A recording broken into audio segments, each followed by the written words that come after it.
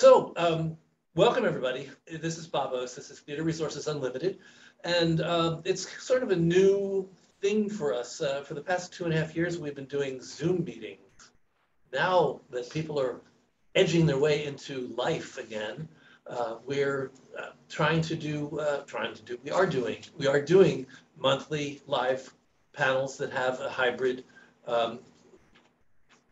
hybrid component.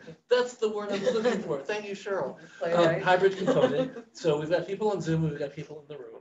And we are doing town halls about issues that are affecting our social fabric around the country and also around the world. We've done, last month we did, what did we do? You were here. Yeah, that was producing theater, what the complications are today. Yes. For theaters to produce. Yeah, exactly. We're doing gender parity today. We've got, in January, we're going to be doing a, not a hybrid, I think we're doing it's just a virtual, right? Yeah. We're going to be doing a virtual town hall about BIPOC and issues of diversity and trying to create greater diversity and equity in our theater and our business and hopefully in our world. That's a lot to ask for, I think, but we're working on it. So here we are. This is gender parity. Are we there yet? No. A question that particularly comes up during a period of time in which Roe versus Wade has been like thrown out by the Supreme Court. So an issue that's already sensitive and painful enough has become, I think, a lot more sensitive and a lot more painful. The politics of it and the art that we're involved in, we're going to sort of talk about whether they're interacting or whether they're happening independently. And in general, we're going to be inviting our lovely panel to talk about their own personal experiences with the struggle for gender parity, shall we call it. And what we'd like to do tonight is elicit questions from our audience, our Zoom audience and our live audience, find out what it is that you're concerned about and that you'd like to find ways of dealing with. But first of all, I want to introduce you to my co-moderators here, my co-panel, my co-hosts. My co-moderator, actually my moderator, I'm her co-moderator, is Cheryl Davis. Cheryl is the founder and one of the founders. That's oh, I did that too, didn't I? Yeah. One of the founders of TRU. And Cheryl, tell everybody a little bit about yourself and your background. Well, by day, I'm a mild-mannered Midtown Manhattan attorney. By night, I'm a playwright, librettist, lyricist, television writer. Most recently, I've been writing for Days of Our Lives. So I feel like I wear a number of hats, and today's hat is co-moderating of a group of professional theater women, dare I say. Yes. And did you mention that you're the general counsel for the Authors Guild? I did not. That is part of my day. That is my day career, as I'm the general counsel of the Authors Guild. For those who are unaware, the Authors Guild, once upon a time, the Authors Guild, the Dramatist Guild, and the Writers Guild were all one big guild under the Authors League. So the dramatists spun off from the Dramatist Guild, the TV and film writers, and the Authors Guild is what I like to refer to as the non-dramatic writers, the book writers, the poets, the essayists, the journalists. Those are the members of the Authors Guild. So I want to also prep you all for something that's new tonight. Last month, we successfully did a hybrid of live and Zoom, but we didn't have a speaker on Zoom. Tonight, we actually have Porsche McGovern. Porsche McGovern, hi. No, hi, I have to remember to wave to the camera. Sorry. I have to wave this way. I see you here, but you see me here. So we're going to see if we can make that work. I think we're going to be doing speaker view with that as well. And I want you to meet, well, let's start with Porsche. Porsche, why don't you introduce yourself to the room? And I think we're going to put you on speaker view. You don't have to. Oh, okay. It's okay. I'm just saying I don't mind seeing all the other people. Okay. So I'm Porsche McGovern. I use she, her pronouns. I'm on the unceded lands of the Munsee, Lenape, and Wappinger here in this little corner of Connecticut. And brief visual description, welcome to my pantry office. Right? Welcome. You can tell by the Milanos and the gingerbread house set up here. I'm a light-skinned Asian American woman with black hair and dark glasses, and I'm wearing a red hoodie because it is quite chilly. And that is not orange. I know it looks orange on Zoom. It's actually amber. My office is amber, lighting designer, you can tell. And I write the series at HowlRound about who designs and directs. See, I was doing it. Who designs and directs in Lort Theaters by pronoun. Terrific. We'll definitely want some of that information shared tonight, so thank you. Cheryl, why don't you introduce the rest of our live lineup here? Well, we'll start with Lorca Peress. Lorca, can you please tell our studio audience a bit about yourself? Hi, everyone. We all know each other, so just so you know. My name is Lorca Peress, and I am very happy to be here today. And I have a small theater company called MultiStages. We are in our 25th year. We just sent out a big e-blast today about saying we're 25 and staying alive. I didn't say that, but I should have. I formed it 25 years ago as a woman with the intention to bring women playwrights into the fold. I thought it was very important that we all have a voice. It is a multicultural company as well as multidisciplinary. So we do new works by BIPOC playwrights and various themes, and it's very socially conscious work. So that takes up a lot of my life, although the last year has been very difficult for us, of course. In addition to that, I teach at NYU. I teach script analysis in the Strasberg studio, and I also teach monologue and audition technique for the Strasberg Conservatory. So I'm a busy person that way. And I'm also a member of the League of Professional Theater Women. This is how we all know each other. And in that capacity, I was the co-president from 2011 to 2014. And I've stayed very involved in the league. And I'm currently the development chair. I've been for several years. And I'm on the Legacy Council and very involved in gender parity and advocating for each other. Well, thank you. You're welcome. Nicely done. Thank you. I didn't realize I passed him a toss. And this is our wonderful friend Malini. Yes. Hi, I'm Malini Singh McDonald, and I'm very happy to be here to be a part of this conversation. I am a director and producer. My pronouns are she, hers, and I identify as Indo-Caribbean, New Yorker first, but my family's from Trinidad, and that is a very big part of my story. I also am a member of the League of Professional Theater Women, and I rolled off as executive vice president. Advocacy and being an anarchist is my passion.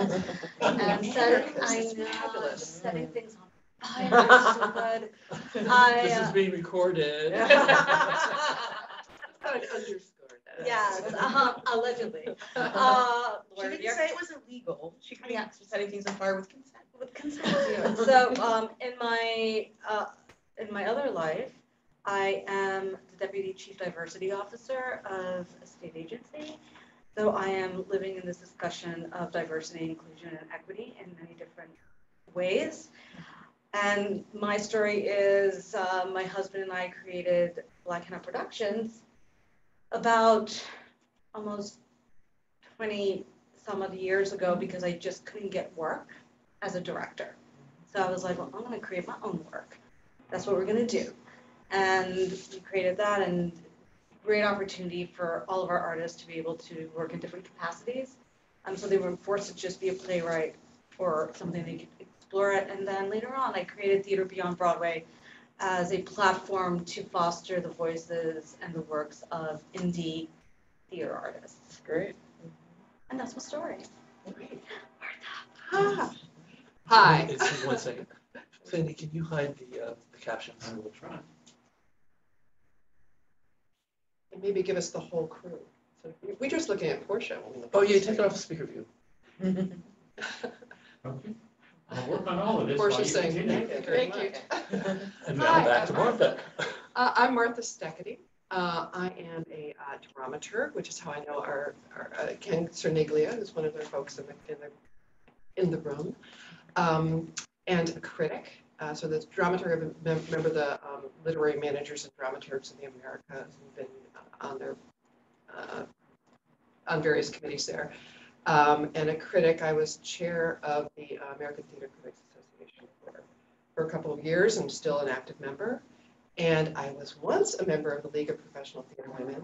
And part of what I'm here to talk about today, along with Portia and other folks who do data projects related to Parity, is while at the League of Professional Theater Women, Judith Binus, who's in the room, I had the initial inkling, and I then began to work with her while we were both members of the League. She still is, I'm not. And she and I dreamed up the idea of generating a report series. And I've written all of them. There have been 6 so far. And the League, for the first couple of years, published these reports. For the first 4 issues. And there have been 2 since then. And now it's published on my own website, but the whole series is there in the League's history as being the kind of birther of it, which actually is part of the League's legacy of generating generative, and providing the support and beginnings for lots of projects. And that's actually, I'm really glad to be in the company of some of my colleagues from those years to kind of give the thanks back, that it was lovely to have that start there. But that project actually is Judy's initial impulse, and I working with her, because I have this, we all have these, what we've done in the past. I was a social science researcher with courts, law courts at the National Center for State Courts for many years. So you have this ability to play with spreadsheets. Portia will play with spreadsheets and collect data, and you think in terms of columns and summarizing information. And I thought, let's look at, and Judy wanted to look at this, the data that wasn't really analyzed very well, or it was the niche that hadn't yet been filled, was the world of off-Broadway. Well, there were 2 ways this project began to address data lacks. Everybody was looking at Broadway, and it was easier to look at Broadway. It's a smaller number. The data were available in a range of different ways online, and it was easier to see, who was being produced, who was directing. And what Judy and I built is this database that we continue to build. It's now 12 or 14 years deep, tracking for the larger off-Broadway producing companies, their full seasons, and looking at playwrights, and Portia does this too, playwrights, directors, designers, even dramaturgs, stage managers, kind of across, it's 13 categories of employment categories we look at, and looking at gender. And the one last thing, I'll look and stop talking about this because it's just describing the project. With the most recent project, as we're kind of emerging slowly from the pandemic, it's something that's been bothering me for both of us for a while, dealing with the non-binary. And so we've kind of gone back and continued to track and put a lot of effort into searching for pronouns and identifying. So we have a non-binary category too, which maybe in some great future world we're not going to think about categorizing, but that gets to our various question here. Our foundational question here. I very much wanted non-binary represented tonight, but it didn't happen. And I'm planning on the next time we do one of these, making sure that it includes non-binary. That's great. I'm very aware of it. And we in our little way, it's just that the people that there's 2 things going on, and I guess it is part of the conversation, I guess. It's not just a binary anymore, in a way. It's fascinating to engage with it. It's a challenge to data collectors, but it's an imperative for us as a society to embrace it and figure it out. And the other thing that's really important about that is that non-binary is probably the least accepted sexuality on our planet and in our culture, and it's the least understood. And I think that whatever issues are going on in terms of gender parity, the non-binary issues are probably incrementally or maybe even exponentially increase, because it seems like the group in our culture that is most open to attack right now. And I know that we're hopefully in a world that's changing and shifting, but I have a great amount of deep compassion for what non-binary people go through. And I'm still not good at using the right pronouns, but I still have the compassion. They're all, what we're learning, Judy and I are learning, and everybody who's paying attention to this or kind of categorizing, they're all manner of pronouns. You know, anything that's other than, the way we're definitely defining it very simply, but tracking what pronouns people desire, anything other than he, him, she, her is fitting into our category, but we're tracking the pronouns that people are using, and maybe that we'll analyze that in some way, maybe not. But at least we know we're retaining it. I have a question for you. Would you like to meet the people that are with us on Zoom and in the room and find out what their concerns are, like in maybe like a minute for each, or do you want to just jump in? I'm open. What do you think? What would you like, Ms. Moderator? Yes. Well, should we say if anybody wants to talk about themselves? Maybe we don't make it mandatory. That's right. I think that makes the most sense. So, so whoever, let's start in the live room for the time being. Would anybody care to introduce themselves, posit their experience in terms of working for gender parity? Tell us what do you want to talk about this evening? Volunteers. Yes. My name is Rosemary Brandwine. I am currently the president of Polaris North, and I am a playwright. And I have experienced gender inequality for many, many years, and now I'm experiencing the newest inequality, ageism. So I'm very interested in how the two of them now are working to sort of still counteract our progress. So those are the types of questions that I'm interested in as well. That's useful. That's good. That's good. Cheryl N, did you want to just give us I don't have any questions. My name is Cheryl Allen. I'm a singer. I'm writing a book now. I do a lot of different things. I don't really have any questions. I'm here to learn. Okay. I listen to what everyone says. Fair enough. Yeah.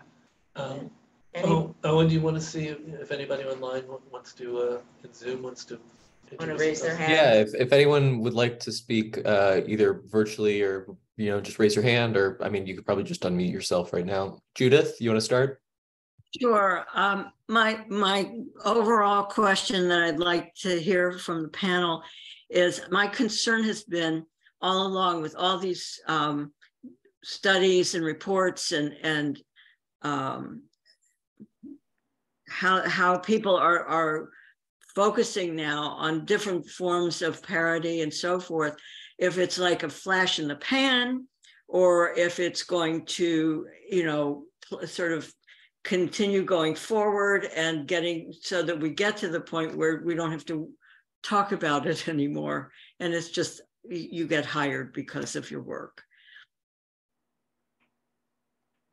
That's a tough one. Yeah. Yes. A flash in the pan, it's one of the very longest flashes in the pan in history. It's been going on for a millennium. And even more recently, there are those of us who remember the 50-50 in 2020 campaign. We've now passed that. Yes. Past that, and it's still be looked. And like the other thing that I've opened up before, the idea that the Supreme Court has just evicted Roe versus Wade from our sense of culture, society, and morality is just astonishing to me. And does something like that put different or additional pressures on women in the creative arts? Because you look at things like Handmaid's Tale, and the fact that somebody created a work of art that then people started dressing like that in real life to protest. So I feel like the work of artists is also, we advocate in different ways, perhaps than just standard legislative advocacy.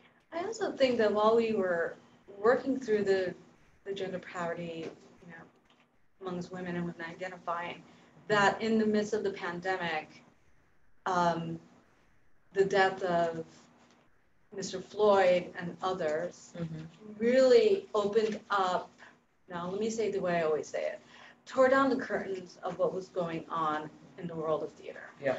And we all knew what was going on. As women, we can speak about that, but then there was, if you're intersectional, Yeah. like Or aware, multicultural, yes. multicultural, we're like, well, we've known for decades that this has been going on. I mean, you can see it. And, you know, two things that came out of that was, and I have to keep looking at it We because see I don't want you to say white wrong. theater. We see Yeah. you white theater and theater's not We see speaking white out. American. Right. White American theater, thank you. Good With the correction. credo and their tenets. Mhm. And then there is the theaters not speaking out, which was a list of theaters across the country that were pointed out for either posting something on their website or social media regarding standing by, you know, Black Lives Matter. And now we're seeing what the numbers are. So now we were looking at the numbers for women, right, Martha? Because you did that study. And now we're seeing what the numbers are as far as demographics, right? And how people identify.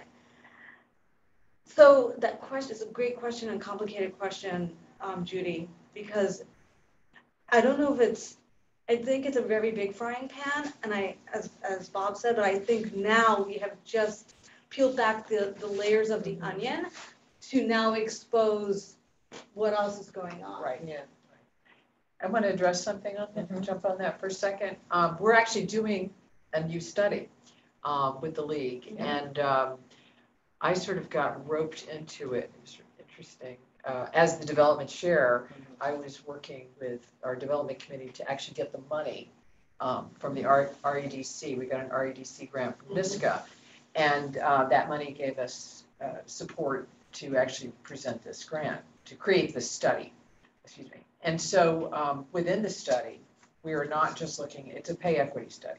So we're not just looking at how much money people are making, but who are you and how much money are you making? Right. So that's a lot of it now. We're asking age, we're asking. So people are voluntarily Yes. agreeing to the idea. Yes, it's Response, anonymous. It's anonymous. We're hoping. There are some people skip, but we're hoping to get as many people as we can to respond and say, you know, I'm Indigenous. This is how much money I made. So it's addressing, the salary question is the salary. It's an disparity important question is one that's hard to get at. It's very hard, and we're finding that now. Yeah. It's complicated. A lot of people are skipping. And so, and then people are also not necessarily identifying their gender. So we did say, if you were comfortable identifying, we didn't give a list. We basically just left it open and said, tell us how you see yourself. How do you want us to know who you are? It could be a first run at this study is what it sounds like. It could be what? You might, a first run at it. It is, Learning it is. what Thank works you, and Martha. doesn't work. What researchers do, it happens all the time. It's exactly right. And Yeah. actually in the discussion we've been having with our research group and other members of this committee trying to put this whole thing together, we have found that we keep dropping down to more questions. And so we realized we can't have all those questions in this study, but it has opened the door to additional studies to start to examine. Yeah, it's very exciting. I wanted to add, so this research project is an ongoing one, the Women Count research project, which maybe at some point you can provide to your people and follow up communications, the actual link to it, so they'll get the landing page where all the reports are. Yeah, just let me know and I'll send it. Yeah, it's just great. so I don't have to read out a website URL. It's more boring than that. But I wanted to give some hope. I mean, it doesn't have to be just data. We don't have to stay on data stuff, but I was reminding myself of this. So the most recent report we put out was in May of this year, which was an interesting year because it was both I wanted to put out because it was just 2 years of data, but we were both introducing the non-binary category, which didn't make a huge difference. It was more in our database. Okay, we can now capture non-binary people in a systematic way. But also was also looking at the truncated pandemic year, 1920. Yeah. So it wasn't quite a full year. 2020. 2019 to 2020, that season. Of course, we skipped. You know, we had a whole season we didn't experience at all, and then 21, 22, which was just kind of like less than half of what in terms of productions that were happening. We're just kind of starting the engine again. and having our numbers, so it was maybe we're used to seeing in our database 120 or so productions in a year among the theaters that we're tracking, and there were maybe 50 that happened in this most recent completed season. But among those 50, the percentage of women went up in several categories for the first time. So it was this was a time to make a chance, take a chance, whatever it was. So conventionally in our database, going above parity, 50%, above 50%. Stage managers, which is true across the country, is like 70% across the country. Production stage managers and stage managers, assistant stage managers, like 70% women. Costume designers, of course, and that proved true again for the truncated pandemic year. But in this restarting 2021-22 last season, for the first time in our database, well, not the first time, but playwrights, directors, lighting designers, and costume designers. Costume designers often Always. We're all above parity in some More lighting designers, yeah. Yeah. Sound is still men. Sound are still mainly men. Yes, but Lighting, growing. yeah. Like the Growing, the percentage of women is higher. We should check in with Portia about this. This is her area. Portia, did you want to add anything to this? You're noticing those same trends, or not above 50, certainly in Lordland. The numbers over the 8 years I've studied, most regions, most categories have at least doubled in terms of representation. I don't look at non-binary the same way. Like, I've divided it into like, these folks use she, they, these folks use they, he, these folks use they. This person uses all, right? So it's a little, the pieces are a little teenier in the pies, right? Like if you put all those pieces together, it might be like 0.5, but as it is, they're all like 0.1. Gotcha. Right? Portia, just out of curiosity, what is your own experience as a lighting designer? My own experience. Help me be more specific so I can be succinct. Has it been hard for you? Have you seen things get any easier? Are you up against patriarchy in theater? Things are easier because I made hard decisions, right? Like they're easier because now I tell folks up front, like, I will not be the only woman. I will not be the only woman of color on a design team. Yeah. Right. Plus the director, right? We can put the director in that, but otherwise I don't take the show. Good. Right. So I've chosen to curate my career in that way, that I'm done being the only in a room. Because often when I have been the only, I've been called on to be like the cultural competency consultant, which no one's paying me to do as the lighting designer. Right? Not saying not capable, but like, that's not what you're paying me for. And I'm certain they don't ask the white men who they hire as lighting designers to be cultural competency consultants for free either. So yes, it's easier because I've chosen in my life, and I have the privilege to do it now, of saying no. I say no a lot. I say no a lot more often than I say yes, which sometimes makes me sad, right? Because I've trained to be a lighting designer. I've been one for 20 plus years. It would be nice to go practice my craft and my art more often. But I've learned many environments aren't ready to support someone like me in that role. But the choices you're making are helping to make things change. So I think that's very admirable. I mean, who knows if they get the email from me and are like, whatever, or if they're like, oh, that actually means something, right? Like, we can't really know that. I have noticed several times where I've said no to a show that, like, look, there's a white person who just came in to light the show.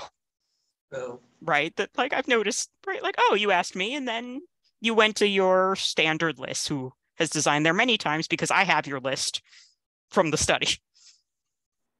But I do think more power to you, Portia, and that's one thing that actually the League of Professional Theater Women some years back, with another conversation.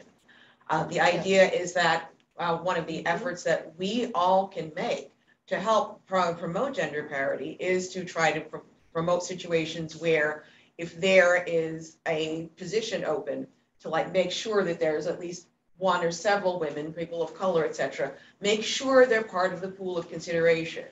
And when people are in the hiring situation, to urge them to have one more conversation. It's like, if you think that they may go to like the white person, the white guy, Portia, and then people urge them, it's like, don't stop at just the white guy, don't stop at just the usual suspects. Have another conversation, meet somebody else. And we can all do that also. They say, like, for example, like sometimes I'll have writing opportunities that either I can't or don't choose to take. And I always try to choose to recommend a woman of color for that job. Like, I can't do it, but here's like 3 women playwrights I know who might be able to help you in this. And I feel like that's something that if we don't already do that, we can do relatively easily, like cast your bread upon the water. You know, I also continue having that conversation. My husband, you know, he's, you know, white, and he's also in the industry. He's a, you know, professor, and so we have these conversations where I said, you are in a perfect position as an educator to open the doors for your, you know, your young, you know, women students, women identifying students who want to do tech, right? Who want to be lighting designers, who want to build a set. I mean, this is it. And that's also another way to have that one more conversation, right? Because if there's people in a place of privilege, they should use that, that platform to be able, ally and then some, right? It's just something that I know that I consistently do with my crew that is mixed. It's like, listen, it's not just us, you know, people of color trying to like do this. You got to do it too. Like, it works. We all have to do it. Absolutely. Okay. And Martha, I wanted to go back to what you're discovering in terms of, it seems like the pandemic transition. I've also noticed, like, our prominent artistic directors, like Lord artistic directors, it seems like there's a shift, a generational shift happening. It looks like people are taking the opportunity to not just go obviously younger, but to women, color, et cetera. Are you noticing that? You know, you're noticing that people are being duets, co-directing, you know, artistic directing pairs, and trios. Yes to all of that. And it'll be fascinating to track the effects and see how that works out. Hopefully it's not going to all like Nataki Garrett and that terrible situation. Oh, in Oregon. Yes. Yeah, that was not for those of you who are not aware, Nataki Garrett is an African American artistic director of OSF, Oregon Shakespeare Festival. Right. And she in Ashland, and she has been getting death threats and threats to her family, etc., because of the direction she's chosen to add more color, so to speak, to the Shakespeare. They brought her in, right? They brought her in, yes. Yes, she's a replacement. Yeah, and she's part of that new generation of prominent artistic directors, but she's suffering some backlash as a result. Yeah. So it's impossible to have this conversation without being intersectional, isn't it? Yeah, it is Impossible. Yeah. Well, it's also interesting that women are not considered minorities by many people. And so we're not a minority in terms of how many of us exist. We're a minority in terms of us getting the jobs.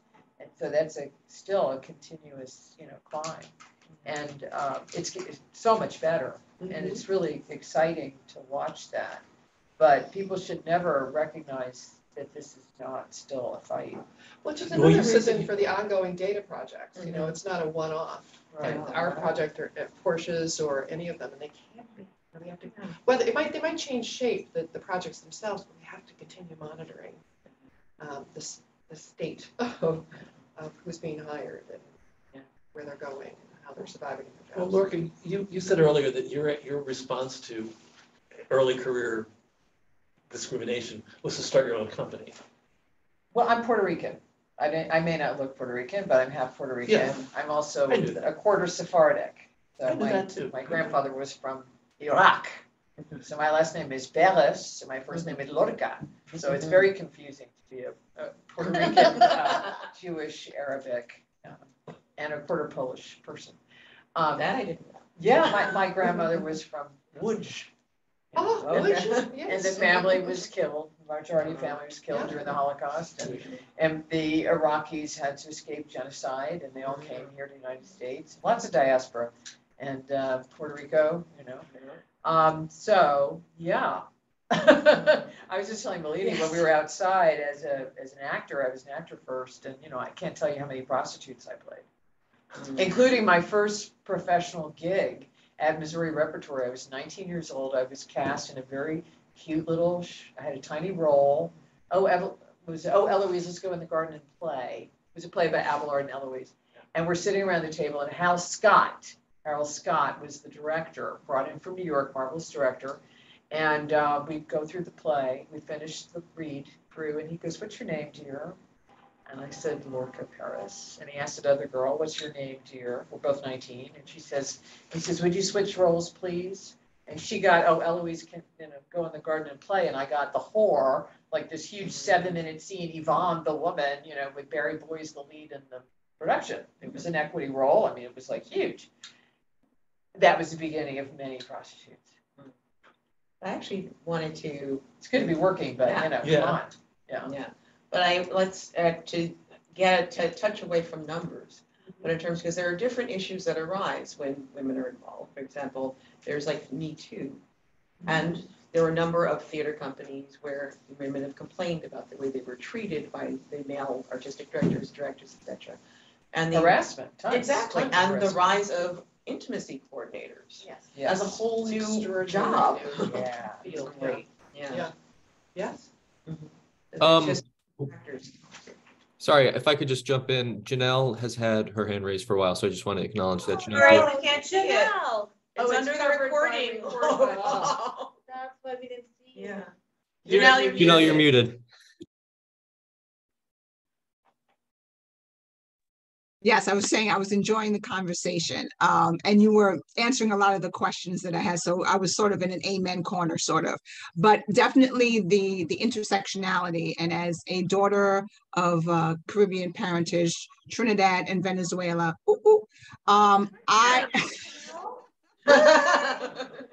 Yes. So I am a producer, a Broadway investor, and a dramaturg, and I'm really interested in this reoccurring sort of statistic that I keep seeing, and how do we circle that back? So the statistic is, who is the ticket buyer? Who is the audience ticket buyer? And usually it is a woman in, 40s to, I don't know the exact, so you can correct me on that. But I'm trying to understand if the audience and the ticket buyer is a woman of that age, why isn't there parity in the stories that we're seeing, that female playwrights aren't being produced exponentially more if that is the ticket buyer? And how do we get to a place where that can sort of, because if green is the thing, right, shouldn't that sort of some way equate in the equation? So I just wanted to offer that out for a discussion. The lead producers are still primarily men. I think that it's similar to books for children, where they say that little girls will read books that are written for little boys, to put it that way. But little boys are kind of pushed away from books that are quote unquote for little girls. So I think it's more accepted that women will, because the male story is, again, quote unquote, universal. So it's more accepted that a male story will appeal to everyone, whereas a women's story is more genre, more like potentially risky. That's my perception. I also just feel like, just in my own experience, that the world of, and Jane Dubin can probably speak to this, the world of Broadway is just its own planet, with its own machine, with its own confusing formula of how to produce, and the marketing and all of this. We have many case studies to still try to figure out amazing shows with new extraordinary stories and new voices that have hit Broadway over the last 2 seasons, and they have early cancellation or early, short truncated runs, and to understand why that is. K-pop. Yeah. Oh, it's so horrible. Oh, so sad. So sad. Yes. It's a show that Korean show. It ran for 2 months or 1 month. And now the newest one. Yes. The one, the movie. The music. Oh, Almost Famous. Rolling Stones. Yeah, Almost Famous. Yeah. Almost Famous. Yeah. That's a different kind of story. Completely different, but it's close. Yeah. After under 100. I have a tech question for a second. Sandy, what am I going to have as a thing to put on, a video to put on YouTube? Are we going to be visible, or is it going to be? It'll be visible either on the screen or in the window. Okay. I'm just concerned about YouTube. Forgive me. Also, to swing back to non-binary, Bob was bringing up the lack of non-binary representation on this panel, unfortunately. But also, it's interesting to me that non-binary representation, it seems to be happening more in terms of like on stage, but then it becomes like, but then you don't have non-binary people telling their own stories. And I think that's another issue. I 100% agree with you, because I was looking for a person to fill the spot, and I had to reach out to somebody else, and then I was unclear of the language, and then it all Bob, then you made it all work. We all made it work out. But it was unclear whether or not what someone's preferred pronouns were, or the language to use to make the ask, or what was like the possible shift, and from when I knew the person to today, because this is the last time we worked together. Oh, the transition. The person had transitioned. Possibly. Okay. You have to check. I just didn't know, and I don't want to ever. Don't assume. I don't want to make an assumption, so I just. But asking the question. It is. I think. But becoming comfortable with asking the question. Right. Is I become more comfortable. NYU. Yeah. Yeah. Well. Okay. So it was interesting because last year it was expected of us to ask the classes what their preferred pronoun was and introduce ourselves with our preferred pronoun. And just this past September, they said, let's not do that anymore because some kids felt outed. It made them feel uncomfortable. That's interesting. Yeah, isn't that? So it was something brand new, and It's like so their comfort level. Yeah. Right. See, it's ever evolving, right? Yeah. Yes. Because you just. And I encountered, And it's great. the researcher hat on, there's so many dimensions to it, right? And Judy and I will have a conversation about it because I made a change in our database today with one particular person. I won't even mention it now because it doesn't matter. But this particular person whose name, who as a creative has been present in our database for prominently, quite actively, 8 or 10 entries. And I just saw they them. Yeah, they changed. Right. Prior, and it had not been at all clear before. I think this person didn't use any pronoun. I noticed in looking back across stuff, but we made an assumption. I made an assumption female. But I saw for the first time very clearly in a Soho rep show that's coming up, they them, and I thought, oh, okay, that's pretty clear. Yeah. And we've made the decision that I retroactively make notes, but I retroactively attribute it.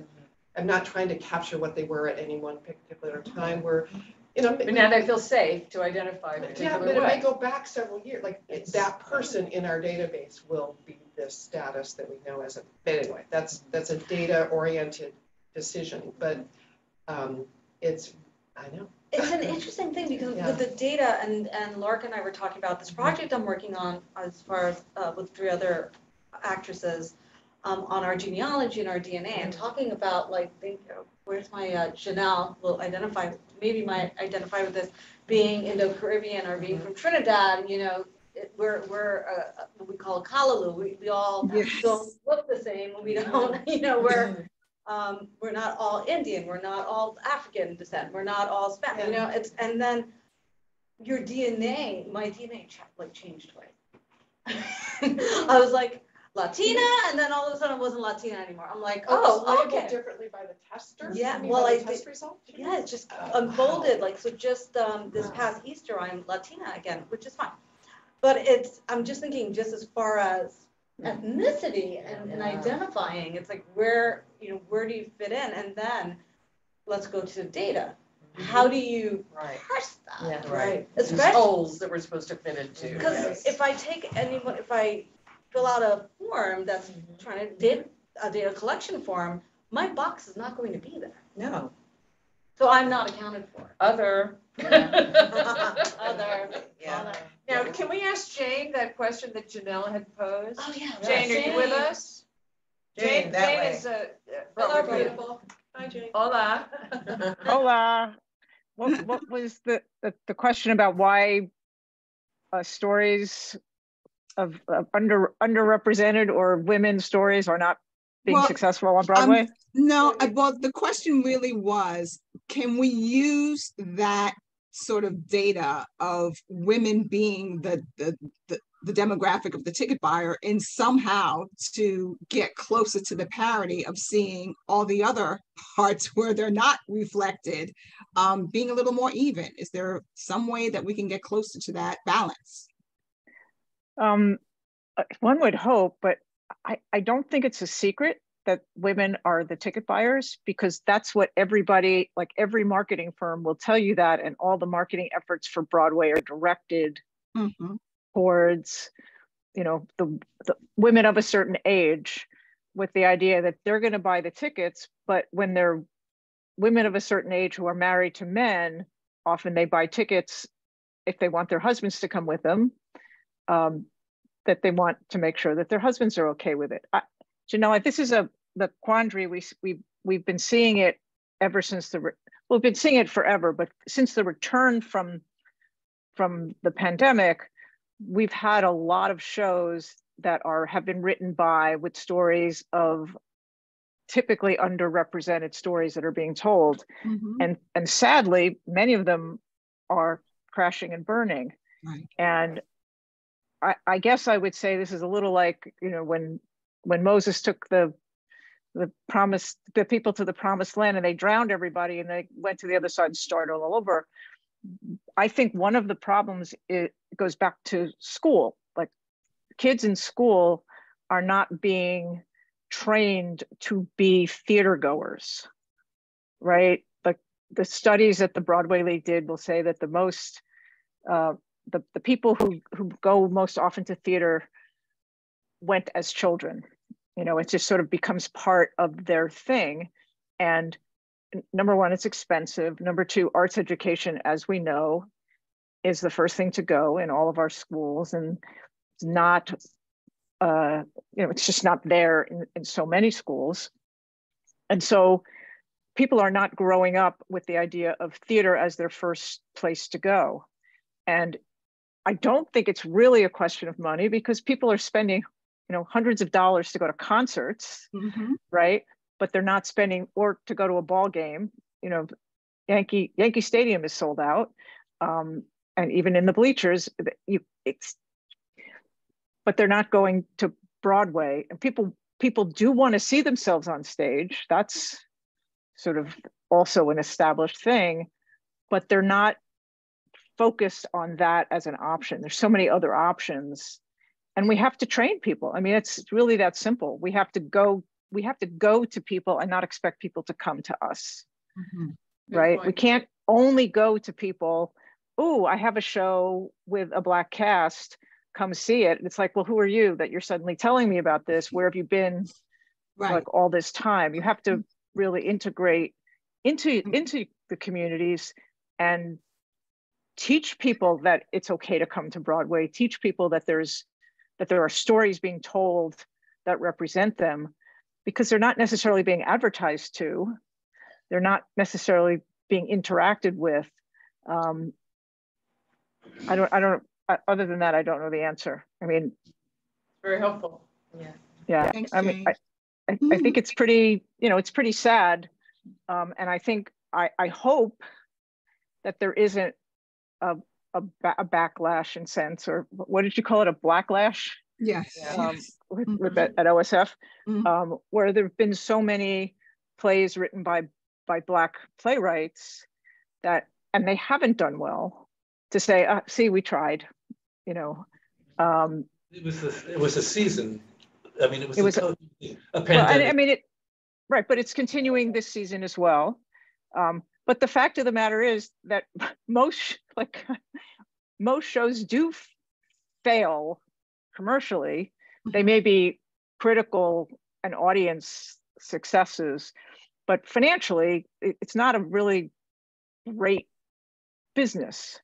So, you know, to attribute failing to the stories being told is really disingenuous.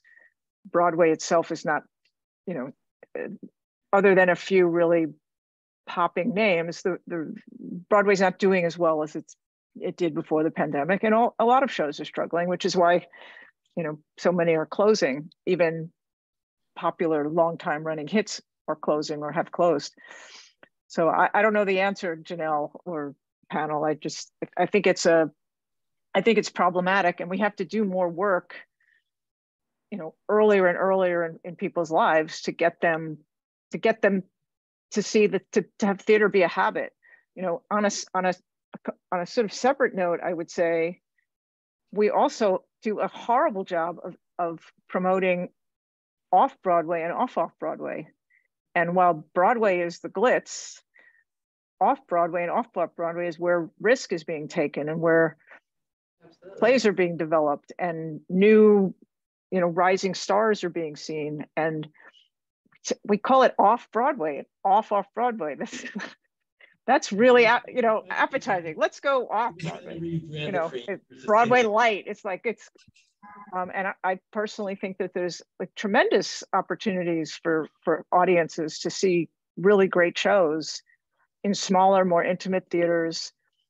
And that's where the shows that people like, you know, if we train people that they can have great experiences at lesser price, you know, then they can maybe go to Broadway if they want, but Broadway is not the be all and end all. You know, somewhat off topic, but the truth of the matter has always been that Broadway has depended on names. Basically, the audience that's going to keep a show running for a year or two have to be familiar with something about the show.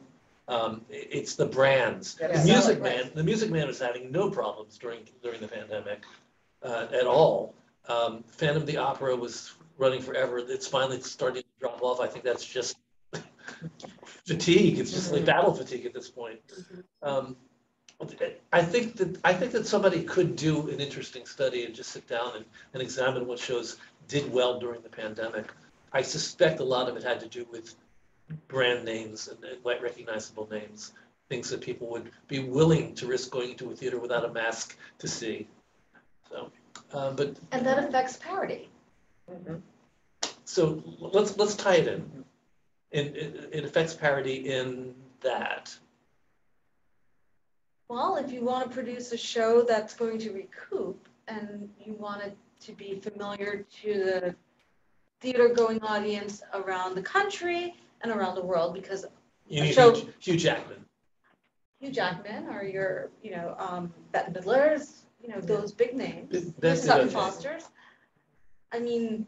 Well, they don't have a contract like they had with Bette Midler, where all the profits go to her. Don't do that. Yeah, that's true. But, you know, in the same breath, 1776, it's an all-female. Oh, right? Wow, good for that. So, I mean, we know who's taking the risk? Elizabeth is in it, Elizabeth Davis. Nancy I know Kristen. Crystal. Yeah, I worked with her in 2019. Yeah. Into the Woods. Yeah, Into the Woods. I mean, so there are 6, which I love that show so much. But got a non-binary person. That's right. That's right. So, but the majority of the season, or the majority of the shows that are running right now, don't necessarily reflect that. It's not across the board, is what I'm saying, especially if you're looking to recoup. I think odds are that if it's a project on Broadway, you're less likely probably going to risk hiring a woman, risk you having a woman playwright. I remember back when Lynn Nottage ruined, and it was like they re-upped it at MTC umpty billion times and didn't move it to Broadway. Yeah. Whereas other plays that with white male playwrights, they would just say like, oh, let's take it to Broadway. People are not willing. People view women as risk. They didn't think they would buy the tickets. Yeah. There was actually a show during the pandemic that was on, and I was sitting in the audience, and I was just like, really? I was like, this is the one we're bringing back? The one that will be named. The not one that will named. not named. And I was so happy because I knew the stage manager was, and I was thrilled that, she got work, but I really was sitting in there like, I'm like, okay, all right.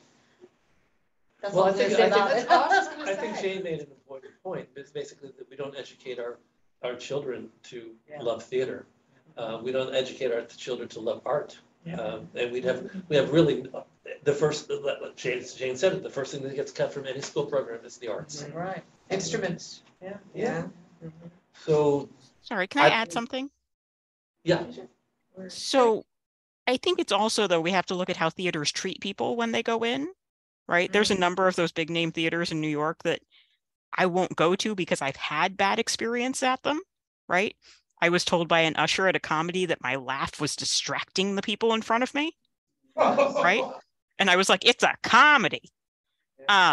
Right, but evidently it wasn't that kind of comedy. I wasn't supposed to laugh at it, right? I was supposed to laugh inside. And so we treat theater goers, I feel like, often like children to be scolded, right?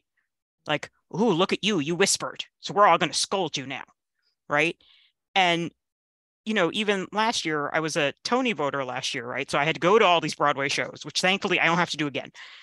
I did not enjoy it, right? I had always thought, oh, I don't like Broadway because I haven't been exposed enough to Broadway because I can't afford to go to Broadway. No, it's just I don't generally like Broadway, right? After 35 shows in one season, I liked 5, in case anyone's wondering. But even that, I would go to the ticket windows and be like, hi, I'm this person. It will be under the Tony voter tickets. And at least half the box offices would look at me and be like, you? Oh my and God. I'm like, yes, I realize I'm here in a giant coat because it's winter. I have a backpack because I come in on the train, right? I look like a student who's just like here for rush tickets or whatever. But yes, I am. So can you please let me go sit in my seat now? But if that's how they treat people, right? Like if that's how your front of office staff, your admin folks, people treat the audience, why would they come back? Right? I feel no need to go back to any of those theaters at this point, even if they do have a show I'd want to see. Because why would I pay money to be treated badly, right? Versus I could go to a concert and I'll just be treated anonymously, right? I could pay the same amount of money to go see, I don't know, Lizzo in Hartford in May, which I'm going to do in case anyone's wondering, with my kid. We're so excited. We keep singing all the songs. And they're going to treat us lovely, right? We're going to be treated like royalty, even though we're all the way up in the back, right? As far as you can get seats. Versus in a theater, you're just treated like another number. So why would you go? I think Dominique Morisseau had written a piece about the way she was treated. She had, yes. Didn't she also, wasn't she the person responsible for inserts into the playbills of the plays one season saying, do whatever you want to do. Laugh, stand scream, up, scream, Yep. To enjoy. make people feel comfortable. I mean, that happened to me at Lincoln Center. What was it? Oslo and Pipeline were playing in 2 different theaters. Yeah.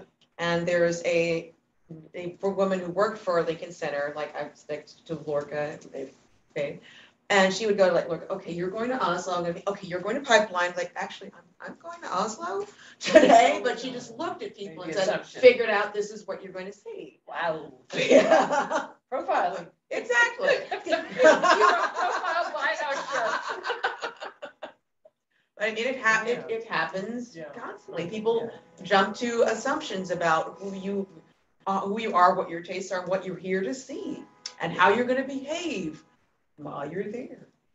I want to respond to something that Susan Izad posted. We often do not treat theater for children with the same artistic respect to working with young audiences, but then where do we develop these audiences? What I was talking about was the fact that it's not started in the schools. There are children's theater companies around the country, and I become more and more aware of them, that do treat children's theater with great respect and great passion and great love. We had a couple of people on a panel a month or so ago. The theaters are not the problem. The theaters are developing those audiences. The ones that are being successful at it, I hope they all are. It's the culture. It's our culture that I'm concerned about. It's a culture that really just looks quizzically at art and says, "Why are you here?" And I think that's what we have to really cope with. And people are dismissive of art and artists and figure that, oh, well, it's something that you do because it's fun for you. It's not like a serious thing. Right. It's not your blood and guts. Yeah, it's not like real. Rose, I mean, I have a question. Where do we stack up American gender parity initiatives versus other theater organizations internationally, namely London Theatre? Anybody? I think we're better. I have a feeling that we're doing better, but Maybe a little bit more conscious. yeah. But I think that's consciousness, I think, is an important, word here. We've been talking a lot about educating people and kind of finding ways to be more aware. And I think starting with the whole George Floyd movement and the sensitivity and everybody starting to look and listen and recognize, some people for the first time. I think that's such a big part of what we need to continue doing. Is, just see where people are making mistakes. How do we fix it? What can we do about it? So, we can all complain, but we really have to figure out how to reach people to address it and continue to make change. One thing I do think is hopeful is I do see the younger generations. He said it, whatever age I am, but the younger generations are really sensitive to sexuality and gender and all that. To them, it's hopeful if they somehow are growing into our culture and bringing that awareness with them. I can't swear that that's what's going to happen because they could be worn down by people in positions of power who are older than them, who convince them that what they're feeling isn't real. But hopefully they will bring that in and we will start changing a little bit more. The changes in our country have been so incremental, so small. And it would be nice to be able to have hope that that younger generation, except I'm generalizing, I'm saying that all younger generation people have these feelings, and that's not true. Yeah. There's a whole swathe of the country that has no understanding. Don't say gay. They don't say gay. Yeah, we've got all these. Sure, I'm going to move to Florida tomorrow. Yeah. Right. Judy has a question. Do you think it's gotten worse since STEM has been emphasized in the schools? Now she did STEAM with the A. Yeah, that's Susan has talked about STEAM. Interesting. Thank goodness that's what the kids don't go around. Gotten worse? Why would you think it's gotten worse? I think it's the contrary. No. Are you saying, Judy, that it's like that? We're talking about you all were talking about arts are out of the schools, out of people's lives, and that it should be in schools. And I'm asking about STEM being the big focus. Yeah, right. That they're pushing for that for girls as opposed to the arts. Well, just STEM for everybody. It's all about money and STEM. So, but Susan has now said there's science, technology, engineering, and math. Yeah, engineering and math, and then they threw the arts in. It's a big deal for young women. I do know that. That are what they don't tell you is that nearly 30% of young women leave STEM because of sexism, because of lack of promotions and lack of opportunity. They don't tell people that. That's what's happening. And even at the educational level, let's say, my understanding is when I went to school with girls who are studying engineering, that they had if they had questions, and the teacher said, "Well, are you sure you're studying the right subject?" Yeah. Wow. As opposed to helping them the way they would have gotten. Our theater company actually went into a university that was focused on technology, and we worked with engineering students, and we allowed them to create their vignettes. We didn't want to tell their stories, and that was always one of the skits that they would do, which was being a young woman, BIPOC specifically, Middle Eastern, and my goodness, what they had to go through as far as expectation of straight A's and then being talked down to because you're a woman and all of this. this was all in this. I had no idea. I mean, I'm not in the world of engineering, but I had no idea that it was that prevalent. Yeah. I think it's in any world where you are in the minority. I mean, certainly in the world of law, I got taken for a secretary, court reporter, paralegal 80 bazillion times because people don't look at me and say, oh, this is the lawyer. And I'm sure people don't look at a young Asian woman and go like, oh, this is the engineer or whatever. Yeah.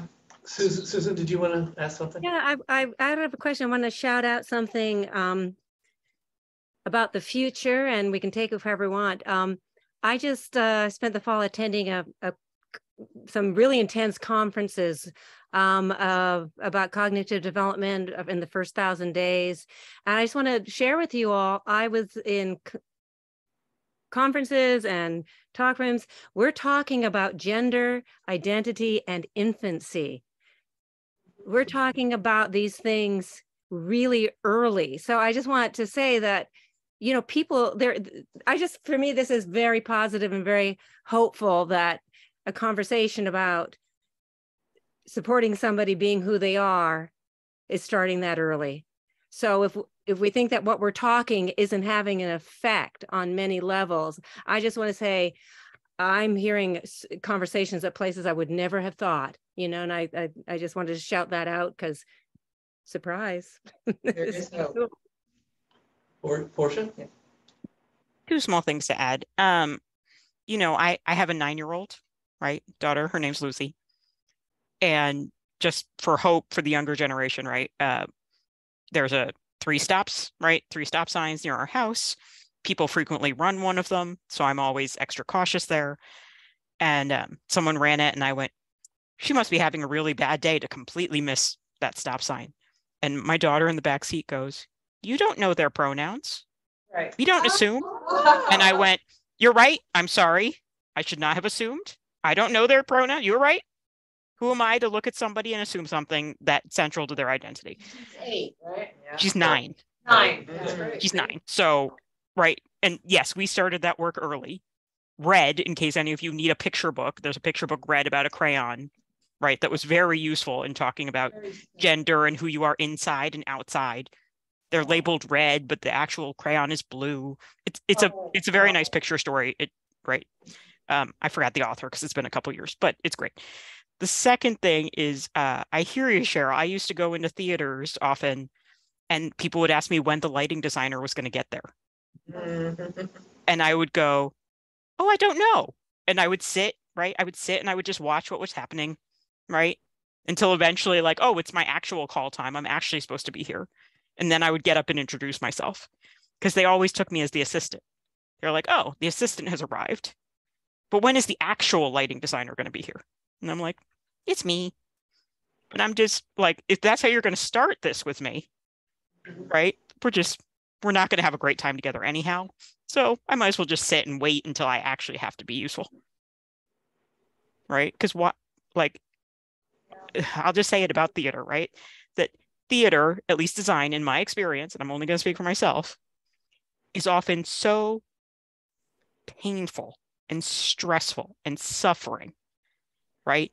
For so little in return sometimes that I often wonder, like, when I talk to students, because I facilitate a bunch of, intro to anti-racism and that sort of course for folks, how do I tell them to go into theater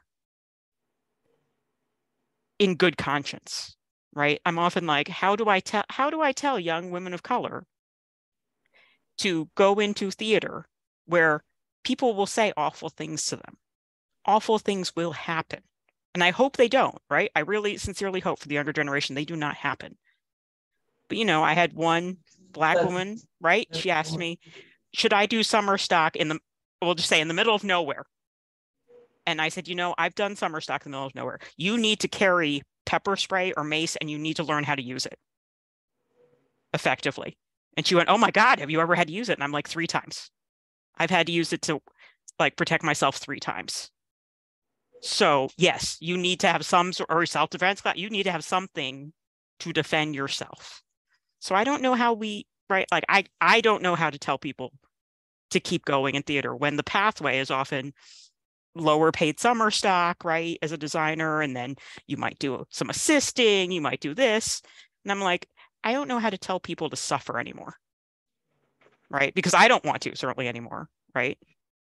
And if I'm still at the point where company managers have forgotten me, so I'm standing outside of a strange apartment building in a strange city at 1 a.m. because they forgot to leave me the key, I can't imagine what it would be like for the intern coming in from a strange city, right? I'm just sorry. That was a lot. And now I'm going to stop. I promise. It's very important. That's a very important discussion, and it's personal, and it affects a lot of people. So thank you for sharing that with us. I think that's very important to say that. What I wonder is, are there different dangers in different professions? I mean, you've very clearly laid out what's going on in theater and the arts. Corporate America, is it any better for I think it's different. I think we live at the theater. We leave at night. We come in the morning, especially in her world of teching, you know, Tech Week and design and all of that, where you're going to come and watch a couple of runs and you're going to be there for the opening production meeting, and then after that, you're just there during tech pretty much in previews. So it's late. It's late at night. There's things that can happen. I agree. I can understand very much what you're saying. I was we had a Latinx event recently at Strasbourg, and one of the Repertorio Español came and they spoke to the students. I was so excited to get the students to meet with Repertorio. It's a wonderful theater company in New York if you don't know them. And I have friends who are involved. And one of the people said, a young man said, I'm a designer and I'm from Chile and I'm concerned about working in New York. And he said, come to Repertorio, you know. But he basically said, find your company. So, I mean, he was saying, try to work in a company like that, because that's at least a place to start. You know, if you want to be with, you know, like-minded people and feel that you have, you're accepted and comfortable before you go out into the rest of the world. I don't know. It's just something to think about, you know, trying to find your niche, find your world that you want to be part of. Find your way in. And safety. Yeah, find your way in and find the safety in that world and go from there. Find your tribe. Yeah, find your tribe, exactly. That's why I never left New York. Absolutely. This is the city, man. I feel comfortable here. I was like, I'm good. I know who the murderers. I'm sorry. You know where the bodies are buried. Yeah. Patricia, did you raise your hand? Were you trying to raise your hand before? Oh, okay. No? Oh, okay. I thought it was. Never mind. Wow. Good conversation. This is great. Yes. We went beyond gender parity. Yeah. Yes. I think it's also, and to have people in Portia's position, I certainly understand the leeriness of advising people to go into this industry, but also to have women who know the way the ground is. Yeah.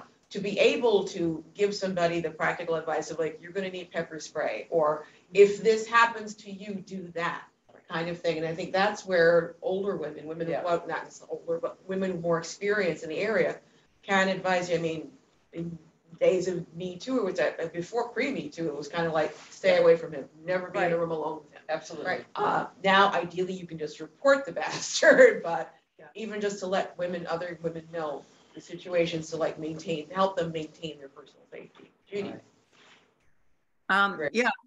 Portia, your experience is the last of those terrible experiences. It's amazing. How long ago was that? And what part of the country was it Each time? Just the last one. I mean, what year? The very last one? Yeah, how long ago? It was that was the summer of 2017. And I was in the northern Midwest, because I feel like if I say the town, you'll all know the theater. And the theater didn't, right? Like the theater didn't do it. So, right, I don't want to name them because that'd be mean. I just didn't know, like if it was like 10 years ago, maybe things had gotten. I mean, but it's also just a thing about treating your people well, right? That like, sure, if I had gone home right after the production meeting, someone might have given me a ride, but I have to stay for notes, right? Or I have to stay because the director wants to talk to me after the production meeting. And, oh, look, the scenic designer has a question, right? And then suddenly it's 1:30 in the morning and I'm walking 2 miles to housing by myself. Right. right? So, it's also that thing of just, I often just say to theaters that like, it's not enough to get underrepresented folks to come design for your theater. How are you going to support them? Yeah, great. Right? Great. How are you going to tell them that, by the way, the sandwich shop down the road is racist? Like, don't go there. Right? Because some theaters will, right? Some theaters will tell you, like, listen, you do not want to go to that sandwich shop. They're going to be awful to you, and there's a better sandwich that way. Right? But I worry sometimes, particularly about designers and tech folk, that many theater companies don't think those folks need to be developed in any way, that we just come in ready-made, right? That like, and we're so interchangeable that like, does it really matter who you are as long as you can design something? And I would argue often that like, we bring our lived experiences to whatever we design. You might not see it, right? Like, I'm not sure you could look at one of my lighting designs and say, oh, well, obviously she's half Filipino, right? Like, how would you get that from lights? Right? Like, would I put up a gobo that says like, this designer is half Filipino, right? Like, there's no way to know that. But I feel like I bring that to the theaters. For instance, my first show coming back from the pandemic, not that we're over the pandemic, let me be clear. Yes. Right? My first show back in a theater after 2020, I said to my team on my headset, I said, listen, theater takes a lot from us. We miss holidays, we miss birthdays, we miss family, but it's not going to take our joy. So we are going to have fun on this headset. We're going to work, right? We're going to get the show up. There's going to be cues, but we are going to have joy because I can't let it take my joy also.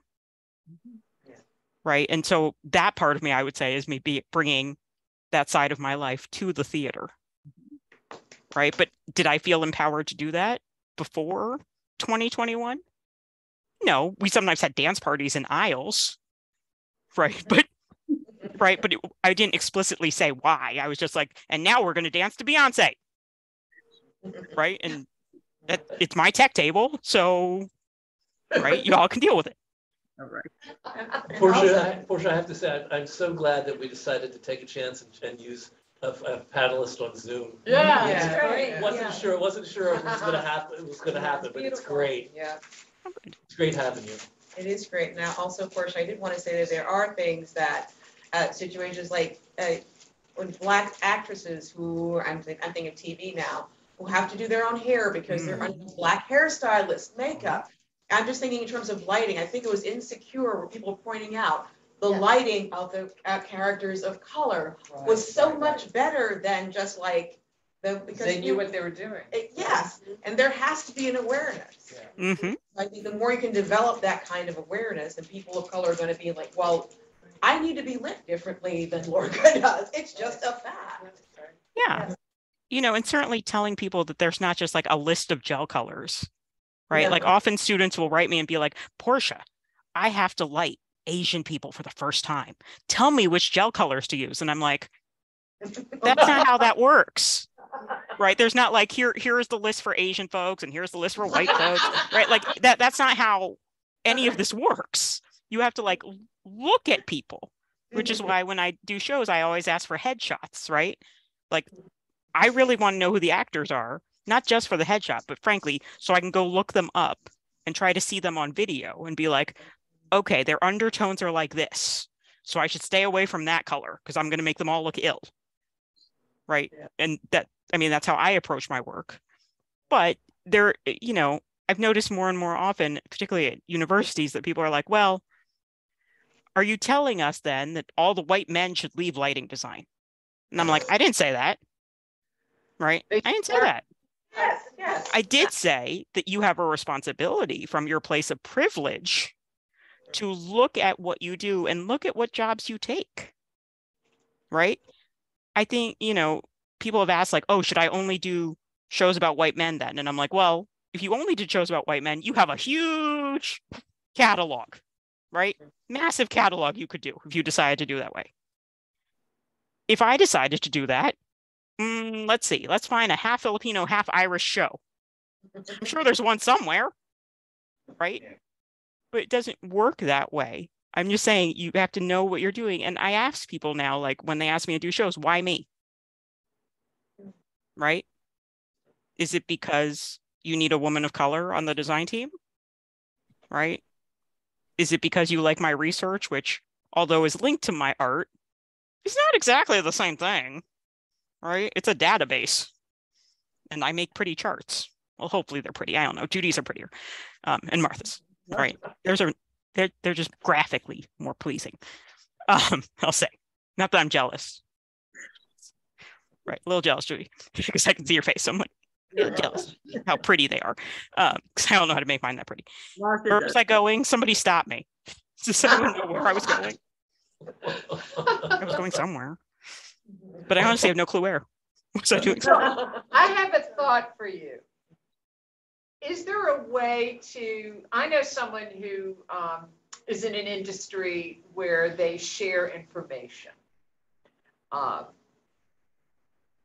Who's safe to work for, who's not safe to work for, complications that have happened. It's a young model. And they have, apparently in the modeling industry now, for people that don't have an agent, they have this, some kind of, you know, Yelp, if you will, that kind of idea. I'm just thinking, how does one do that anonymously? Because obviously you don't want to say, you can't out a company and then, you know, but I don't know. There's got to be some way to share the knowledge that you're having, that you're experiencing with people. I don't know.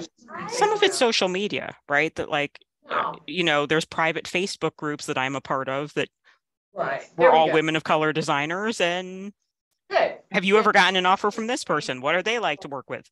Right.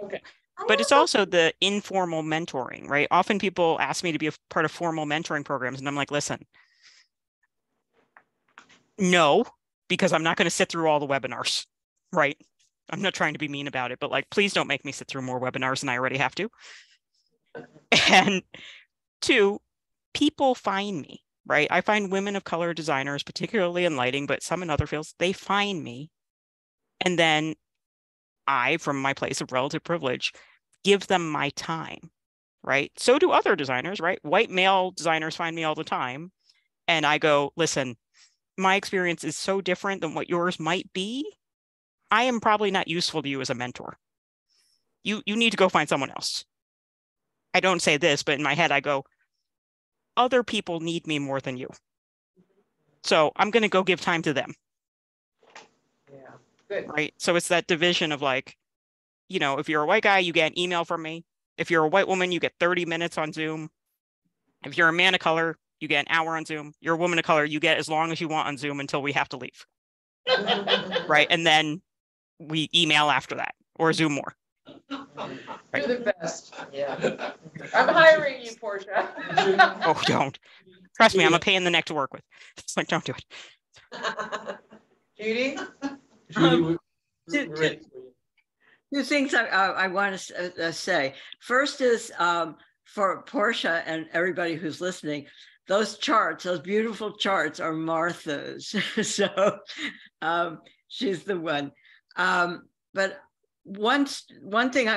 two things I want to say. One is that a lighting designer and I had spoken a few years ago, very well-known lighting designer who does a lot of guest lecturing in various colleges throughout the country. And she said, whenever she is there, she gives her card to all the kids and says, be sure to, you know, if you're in New York or you have information, need information or just want to come and meet with me, come, don't be shy. And she said that the only people there are a lot of people who do contact her, but the only people who do are men. No women she's never been contacted by a woman, which I have found astounding. And I don't know what the answer to that is. I think I may have the answer to that. Good. I think it's imposter syndrome. And there is a lack of training and insight on how to navigate a relationship like that. Right. I think and you see That's that across industries. Mm-hmm. 100% across industries. What? You see, Across industries. It's not just related to theater. Yeah. And Young men are trained, or it's an easier instinct to reach out for mentorship. and there's a common language that is known. I would say the other group besides women are people of color that are first generation. First generation, definitely. First generation who just are not, they don't grow up in a society where you're taught the etiquette of networking, taught the etiquette of the 10-second elevator pitch. So that's why and if you're not a pushy person like me, you're not necessarily pushy. What? You may not do it. You know, for me, I just really wanted this. So I was like, by any means necessary. That was my experience, which is when I found Bob like 25 years ago. And here we are. So that's my answer to that, Judy. Yeah, it's just, I think about, I came to New York in 1967 and from Kentucky, where I was supposed to be a teacher or a secretary, and was very timid. And yet I had fallen in love with the lighting of Tom Skelton. And a friend of mine told me that he was lighting a show during our winter break. And I just called to see if I could possibly come and watch him focus. And I had assisted on a couple of little off-Broadway shows while I was in school. So in those days, we took focus notes on legal pads. And so we were talking, and the electrician came to get him, and he handed me the legal pad, and he said, well, I have to go to work now. And I said to myself, why is he handing me the legal pad? I guess he wants me to take focus notes. And I didn't ask her, I didn't even think about it. I never thought about it in terms like you with Malini, by any means necessary or anything like that. I just thought, oh, I guess he wants me to do that. And by the end of the night, he'd hired me for the rest of the week for my first Broadway show. And so I hear these stories, and it's like, everybody, it just seems like everybody has gotten so, I don't know how to describe it, but this is, we take our move and our do of this instead of just as a just sort of an organic way of, calling people and asking. And most people will say no.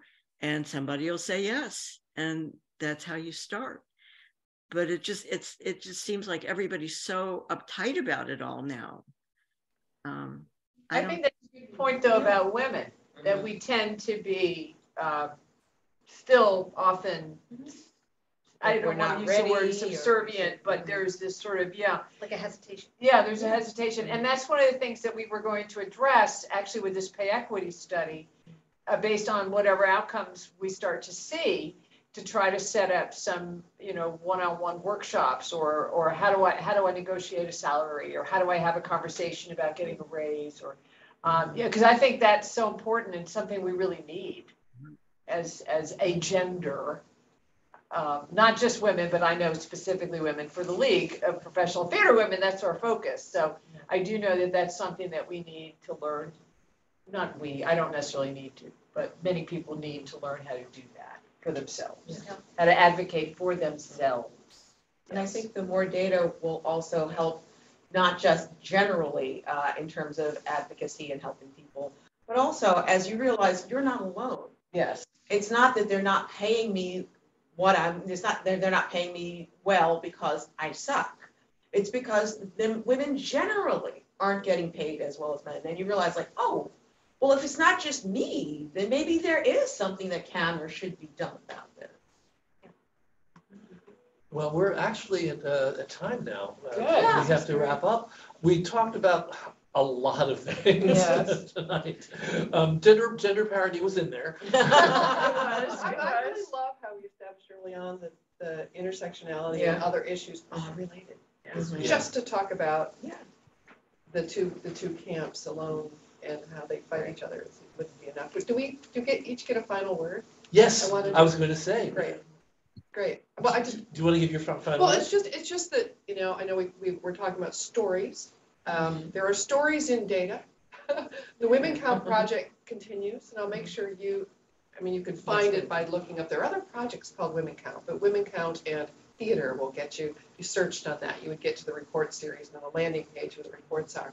But I also wanted to mention that Portia and Judy and I and about 15 other people and other data projects are involved in a consortium that was initially brought together by Todd London, and we should talk as your data project kind of continues on.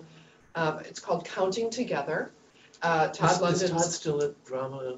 I think he's He was a dramatist guild, but I don't think he's there anymore. But he's no, not dramatist guild. He's the other one. New dramatist. New dramatist. No, he's no longer a dramatist. But he's still involved in this project, and it's a consortium of data projects thinking, what are the joint stories we can help people understand in the data that we are all assembling, that are telling the story of theater from all these different perspectives, productions and focusing on design. Pun Bandhu from APAC is now, Judy, this is new news, we're going to have a triumvirate of co-conveners. You know, Todd had to step back. I and Pun and Luis Castro, who's affiliated with both the the League and a couple of different places, will be co-convening, continuing to convene the group. So Portia and Judy, it's not dead. It will continue on. We'll be getting an email to meet together. But it's not just for us. There's a website now. But our goal, one of the goals, is to bring in new folks and new projects that are addressing theater data and telling stories about the experience of folks in theater, but also to tell the stories together and to think about, it's for us to think through, not just to tell people how to write about our data, but to think together about how to assist journalists and others who may want to look at these data. Right. And they can get to it through the portal of our website. This will link you to the projects. But how can we help come up with some of the stories that many different projects are talking about? So collaboration is the name of that game. It's a lot of work too. Portia, did you want to say anything in conclusion? You've said a lot. I've said a lot, but it's not really in conclusion. It's just two little things from my work as a facilitator. I'll often ask groups, right, like when they're introducing themselves, I'll say your pronouns if you're comfortable sharing, right? So it leaves the door open for people to share if they want to, but it also leaves the door open to not. And there was something else from the facilitator land. Facilitator land, right? This is the many hats thing, like how many hats? That, you know, I'll just say with now, like I try really hard not to use the language of like this person has changed their pronouns so much as I tend to say like this person has come into the fullness of themselves and now uses blank pronouns, right? It just makes it more human focused, if that helps anybody in the room. And that was it. It's a big learning curve for a lot of people. And again, conversation is one thing that we're doing here, and that's helpful. Conversation helps awareness, which is the next step that I think is very important in addressing any issue, this issue or any issue that we're dealing with in our country. Malini and Lorca, any final words? For me, it's really about continuing to be a voice for others who don't have a voice, and that indie theater is really an opportunity to tell your own stories and always set Broadway as a goal, because we can always do better and we should always strive high. But it's not the only art, and it's not the only place to tell stories. And as a woman of color, and who's, you know, I can't believe I'm getting older, but that there's this whole generation or two, I know. Yeah. Generations of I'm the oldest one up here. of young people behind us that we have to carry. We have to lead the way, even with all of the, just with all of the inequities and what we've had to deal with. We have to let them know, like, this is what it is, so that they can make that change. So that's how I feel. Lorca. Great. This is a great panel. Very exciting, right? And inspiring. And I think that's the key. Stay inspired, But I think the takeaways for today, for me, are that conversation, having a conversation with people, letting people know who you are. If you're comfortable self-identifying as to who you are, I think it's helpful to all of us involved. I think we all have responsibility. And I think as people who've been in this industry a long time, myself included, that we are responsible to mentor. And I think that as unofficial as that may be, it doesn't have to be an official mentorship, but just to give back and pass on and keep fighting the fight. Yeah. And Cheryl, last word for you. Oh, goodness. That I would say that there are things, we have power. I think we have power individually, we have so much power more collectively, but we have power to help make things change. And even though you think, well, I'm just a playwright and I don't have a lot of work to do, how can I help if I can't give away any of these writing jobs? Well, but there's going to be people who I need a lighting designer, I need a composer, I need stuff that you might not be able to do, but you can recommend another woman for another gig. And I think just to bear in mind and be aware of how you can help. And I truly do believe that the charity comes back to you. I think there's a sense of karma. And it feels good. Yes, yes. Thank you all very much. Thank you, Portia, Martha, Malini, Lorca, and Cheryl, my partner. In crime. Can we announce vaguely what we're doing in January? Well, what we want to do is we've been trying to have a town hall focused on getting BIPOC plays out there. Ironically enough, we wanted to focus on Asian American theater. That great K-pop is on Broadway. And then K-pop is not on Broadway. Well, that should come in. But I think that's what the goal is now, to try to hopefully get people, hopefully they will be willing to talk about that experience. That is what we want to do. Maybe David will come. That would be great. Yeah. So they have to get you do? Yep. Oh, that's fun. So that's what the plan is for January, everybody. So I hope you'll join us again in January. And you all know that we do every Friday at 5 o'clock, except for this Friday because it's Christmas. We do our True Community Gathering, which is an hour conversation on Friday afternoon between 5:30 and 6:30, where we just try to cover anything and everything that we can talk about that has to do with what we do and why we're here in this business. So I welcome everybody to join us. I welcome everybody who's here tonight, everybody who's on Zoom, and also when this eventually goes on YouTube viewers, hope you'll come and be a part of the community as well. Thank you, everybody. Thank you, Sandy, for all the work. Thank you to the Polaris Theater and Rosemary Brandwine, and thank you to my guests. And that's it. And this is where I'll cut. This is where I'll